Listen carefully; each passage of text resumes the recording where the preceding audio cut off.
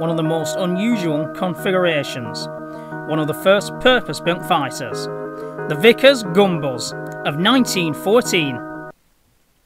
Whilst it did not remotely resemble the modern idea of a fighter aircraft, the Vickers FB-5 Gunbus, FB stood for Fighting Biplane, was nevertheless one of the first machines to be purpose-built for air-to-air combat. Initially ordered by the British Admiralty, the biplane eventually served with both the Royal Flying Corps and the Royal Naval Air Service. Vickers needed to find a way of mounting a forward-firing machine gun that avoided shooting off the aeroplane's all-important propeller. Happily, they resolved this by electing to use a pusher configuration, with the propeller safely tucked behind the wings. The gunner sat in front of the pilot in the nacelle, had a satisfactory, clear field of fire. Armed with a single Lewis machine gun, the Vickers FB-5 actually went into production before the outbreak of war.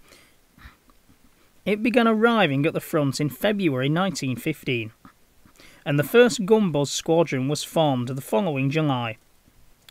Neither quick nor agile, the FB-5 initially proved reasonably successful against German reconnaissance aircraft. By the end of 1915, however, the rapid progress of military aviation had rendered it obsolescent. The Gunbus was withdrawn from frontline units in mid-1916.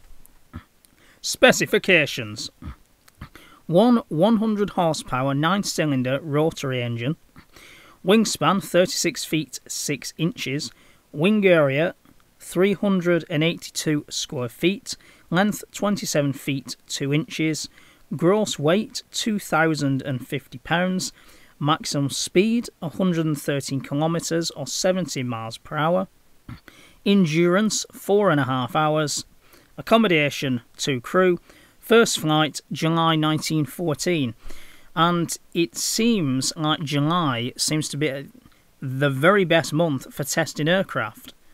There's so many of these biplanes that actually had the first flights in July that I've been reading about over the past few weeks.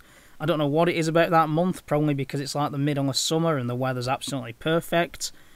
But, yeah, why not? If you know, leave a comment below. And I will see you on Wednesday. Have a good one. This is one of my all-time favourite First World War aircraft. I absolutely love the look of it. Very unusual. One of the first aircraft I ever saw to do with World War I back when I was 11. Trust me, that was many moons ago. Anyway, something that has just sprung to mind while I was making this video is the fact that the gunner sits, of course, right in the front. So what would happen if the aircraft got attacked from, say, behind or below? It seems very vulnerable to me. Whereas, of course, say an SE-5A could just swing around and get on his tail. This doesn't seem to be as agile as one of them. But, anyway, I'll leave it up to you to think more about that. See you Wednesday.